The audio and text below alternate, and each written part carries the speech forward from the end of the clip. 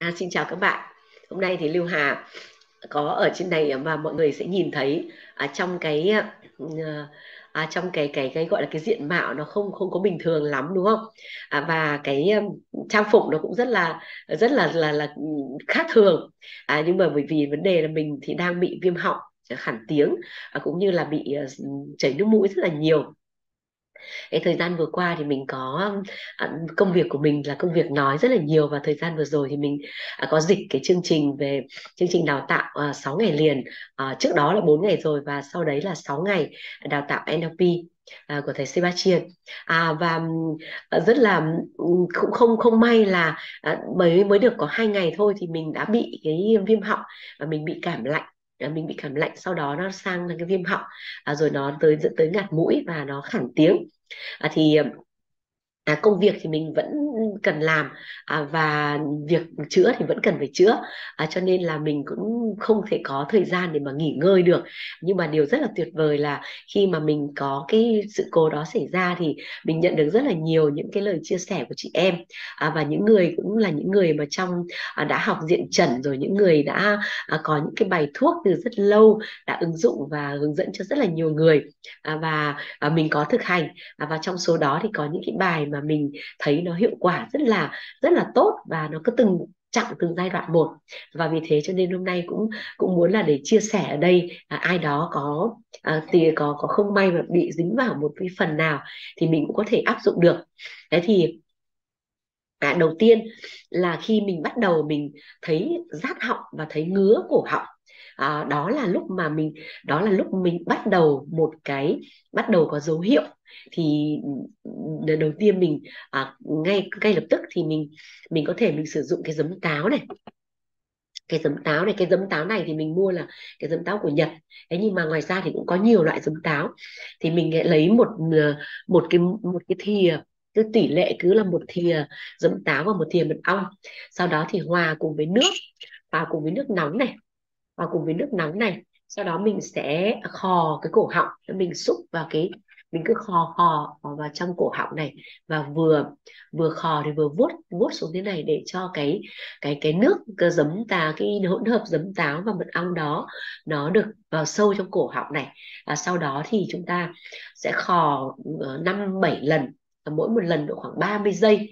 Như vậy là khoảng 5 phút, trong vòng khoảng 5 phút thì mình khò ra thì những cái bã, những cái chất nhầy nó ở đó nó sẽ ra được hết, và nó làm cho cái cổ của mình thông thoáng đi.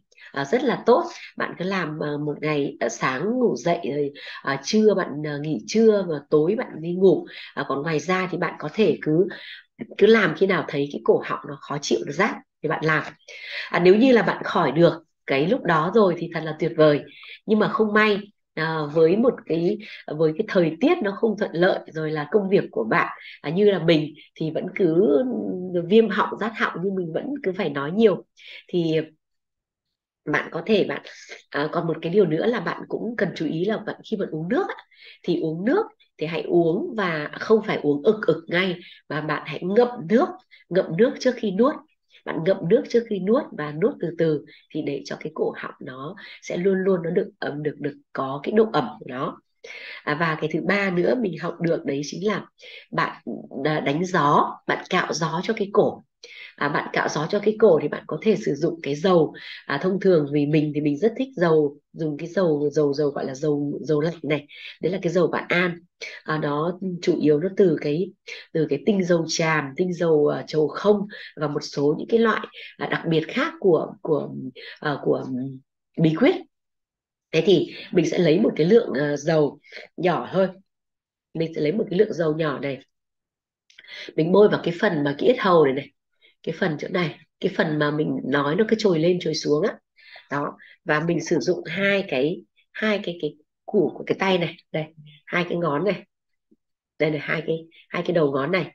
Mình cứ Đấy, lúc trước là mình vừa mới làm cho nên là nó đã đỏ hẳn lên. Bây giờ mình sẽ làm lại để các bạn nhìn thấy. Cứ dùng hai cái đầu ngón tay này, và mình véo, mình giật nó ra, giống như là người ta làm à, cạo gió ấy, mình sẽ thấy rất là đau và nó tím bầm lên. Thì vừa rồi mình đã làm và rất là đau. Bây giờ là nó đỏ bầm lên, thực sự nó rất là đau, cho nên khi mà mình hướng dẫn với các bạn ở đây thì mình chỉ có thể làm rất là nhẹ thôi, nhưng mà khi bạn làm bạn phải véo thật mạnh, bạn phải giật thật mạnh ra thì nó sẽ ra. Và trước khi mình quyết định mình chia sẻ đến điều này ấy, thì lúc đó là mình còn nói nó còn không ra tiếng, và nó rất là rát, cổ nó rất là rát và nó rất là ngứa. Mình chỉ muốn mình lấy cái dao mình cắt phăng hết cái này ra đi ấy, rất là khó chịu. Thế thì sau đó thì mình được một bạn cũng tên là Hà, bạn Phạm Thu Hà, bạn hướng dẫn thì mình làm ngay lập tức. Thì bây giờ cái giọng của mình nó đã thoát ra được, và mình mới có cái ý nghĩ là mình sẽ chia sẻ với các bạn ở đây. Và vì thế cho nên các bạn nhìn thấy cái cổ mình nó rất là đỏ, và bây giờ mình chạm vào rất là đau rồi đó. Thế nhưng mà nó thực sự hiệu quả. Rồi tiếp nữa là cho dù bạn đánh gió rồi nhưng nó cũng vẫn có thể cái thể trạng của bạn nó đang lúc không khỏe, hoặc là các bạn có bị ho thêm á, thì bạn bị ho nữa, thì bạn có thể sử dụng một cái bài thuốc, đó là dùng gừng này, tỏi này và sả này. Bạn cho vào cối sinh tố, bạn xay nhuyễn ra một cái lượng vừa đủ, bạn xay nhuyễn, sau đó bạn cho vào bạn đun, bạn bỏ thêm một chút xíu muối vào nữa, và cái hỗn hợp đấy thì bạn sẽ uống uống cũng chậm rãi từ từ, để cho nó là làm sạch cổ, nó làm sạch cổ, và nó làm sạch cổ, và nó làm cho nóng cái phần cổ bên trong này lên đó. Cái bài một cái bài siro khác mà mình cũng rất là thích và mình vẫn thường làm, đó là đây là cái siro mình đã làm lên, mình tự làm lên. Nó là hỗn hợp của quả kha tử, là một cái quả mà nó có công dụng chữa chữa chữa họng rất là tốt. Quả kha tử này, mật ong này, quất, lá hẹ và gừng.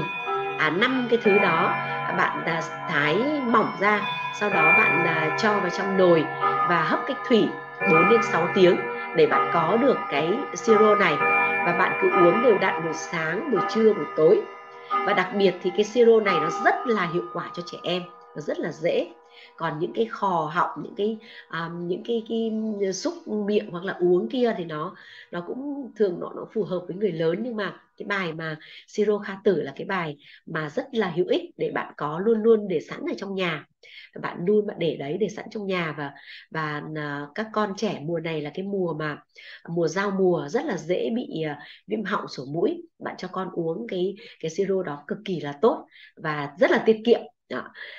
Còn một cái bài nữa, đó là khi bạn bị chảy nước mũi hoặc bị ngạt mũi, thì bạn có thể xoa mũi bằng cách là bạn sử dụng cái cạnh của bàn tay này, đây, cái cạnh dọc theo cái ngón út này này, mà bạn cứ biết từ phía trên trên cái sống, trên cái điểm huyệt ở hai đầu lông mày này, và bạn vuốt thẳng xuống, kéo thẳng xuống hai bên. Bạn làm nếu là nữ thì bạn làm 9 cái. 4, 5, 6, 7, 8, 9 đó. Thì bạn làm 9 cái, sau đó độ khoảng 1 tiếng 2 tiếng sau bạn lại lặp lại như thế. Và mình vừa làm đây thì mình thấy ngay cái mũi của mình nó nhẹ đi rất là nhiều. Và một cách khác nữa, đó là bạn có thể bạn sử dụng vẫn là cái giấm táo này, và bạn đây là cái giấm táo này.